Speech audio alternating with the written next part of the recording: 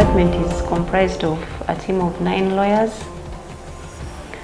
As the legal department in State House, we do a lot of work. We offer advisory services to the President and the wider State House, of course in liaison with different government ministries and agencies. As the legal department, we receive so many complaints from the public. Some members of the public who have access to the President meet him with different problems of a legal nature, and these problems are addressed to us. So we are mandated to attend to such complaints.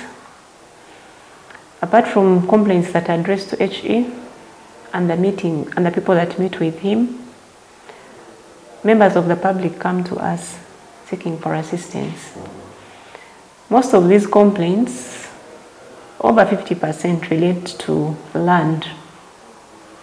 So as a department, we've been able to resolve most of these disputes by sensitizing the public about their land rights, especially the rights of vibanja holders vis-a-vis title holders.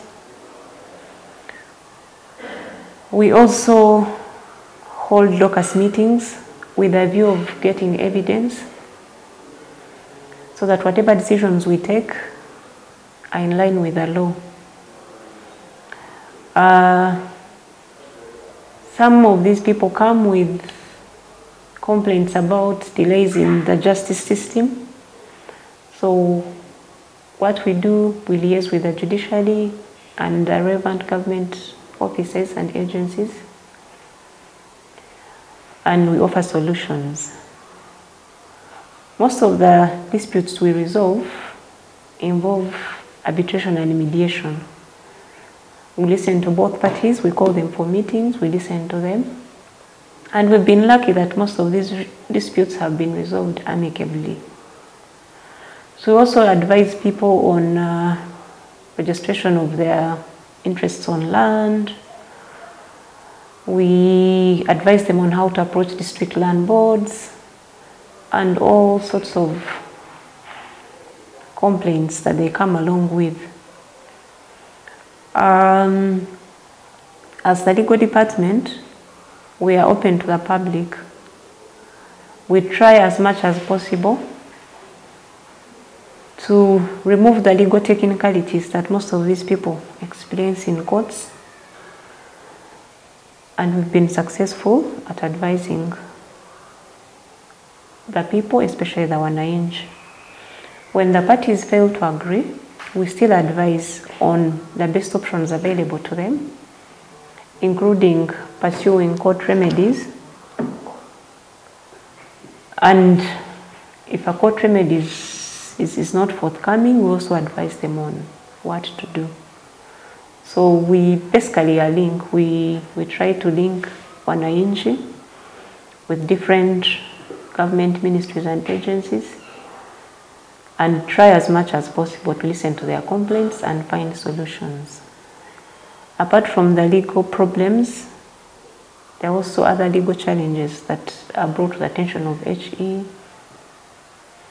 There are quite many, some to do with compensations, others to do with failure to access benefits from public services, to do with pensioners. There are quite a number, both civil, others criminal, commercial.